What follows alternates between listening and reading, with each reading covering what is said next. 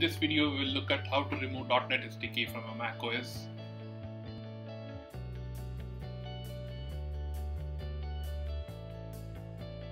Open a terminal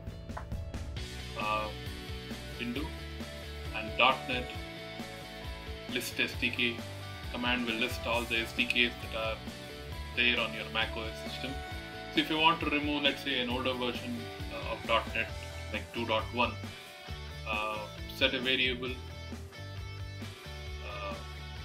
for example, version or any other variable with the exact version of the .NET, in this case here 2.1.302, and then you need to remove 4 folders so that the .NET SDK is completely removed from your macOS.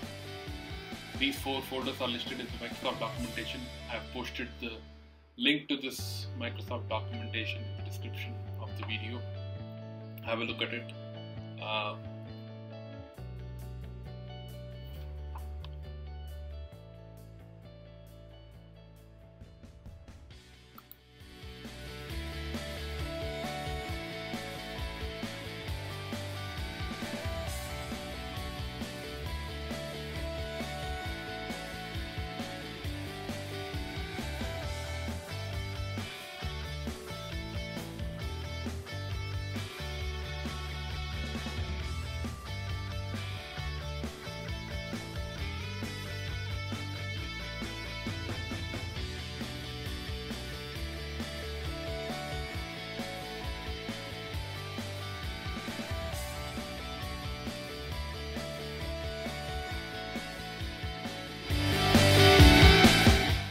Once you remove all the 4 folders, you can just look at the version using the .NET list SDK, and you will see that the version you just deleted does not exist.